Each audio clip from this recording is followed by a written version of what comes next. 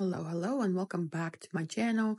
Is it still the nail art channel? I don't even know. I'm just kind of into miniature painting at the moment. It's still inside out time, although I'm kind of getting over it, to be honest. It looks like the new Deadpool Wolverine combo movie that's coming out is the new rage right now, and I think I want to participate. We'll see. I have a bunch of gel polish bottles still left to paint, and I'm not sure if I should start doing Disney stuff or, something a little bit more advanced. Painting something a little bit more simple has definitely helped getting into actual painting again because I've had such a long break due to, health issues and whatnot. So if you are starting out, I definitely recommend starting with cartoon characters. Doesn't really matter which network or what kind of cartoons. It's just that cartoons are way easier than realistic people, like realistic faces, just because um, they're much more forgiving when it comes to shadows, when it comes to highlights. There's less of those, and it's really all about proportions and shapes. So take this character, for example, Fear, right? Look at his head. His head is made up of two triangles that are a little bit long, and one triangle faces up, the other triangle faces down, and they connect at the mouth, right? And the eyes kind of go outside of that shape. They're on the very, very tip of one of the triangles. So that's how you can like kind of start to see the different shapes that the characters have, and it makes it way more fun to draw, but also way easier. When I first started getting into nail art and I was starting to share my stuff online, some people would ask, well, if I wanted to do what you do, what would I need to get when it comes to different materials, different colors? What colors do I actually need? And there's a whole discourse about primary colors, which ones are the true primary colors, if it's the first version with blue and red, or if it's the second version with magenta and cyan. I think both of them are valid, discussions. Both of those kind of groups have valid points.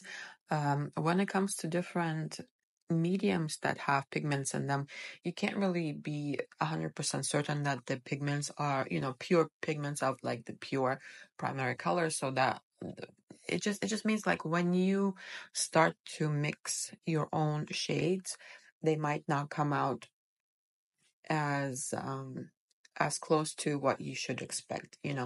So I definitely recommend getting a good black, a good white, a base coat for mixing, but also like if you were to do this on your nails, you would need like a base coat, a good top coat in matte and in glossy, because you would have to top coat everything that you know you put on your nails or like whatever else. And I would get a set of primary colors according to the first version with red and yellow and blue, and also the second version of the primary colors with magenta and cyan, just because that way you would have more possibilities when it comes to mixing colors. But I mean, you can see I'm mixing my own colors as I go. I need my own shades. I need my own kind of like semi transparent colors for highlights and for shadows. But I think overall the kind of like world has changed when it comes to accessibility and availability of different materials and just literally everything, information, goods. You can get everything on the internet, and it's just a matter of personal preference, I would think. So I don't really have like 100% recommendation on what to get and what to start out with, but it makes sense to start out with the most basic kind of things, which would be black, white primary colors and transparent gel polishes such as top coat and base coats.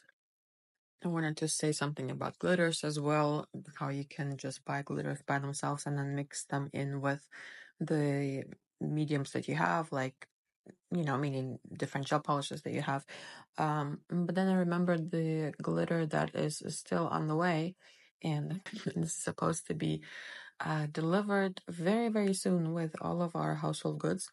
And I am just so worried that all of the boxes that I packed with my materials have not survived.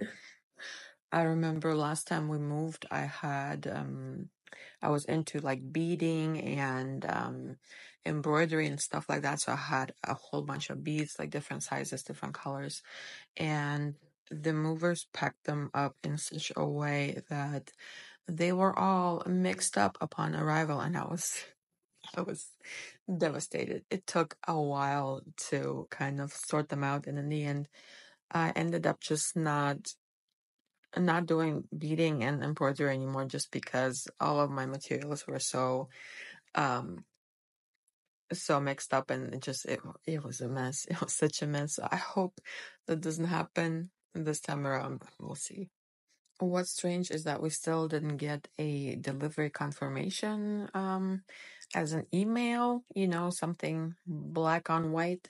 But I'm just hoping that everything goes smoothly and we'll get our stuff very, very soon, like in a couple of days. Until then, thank you so much for watching.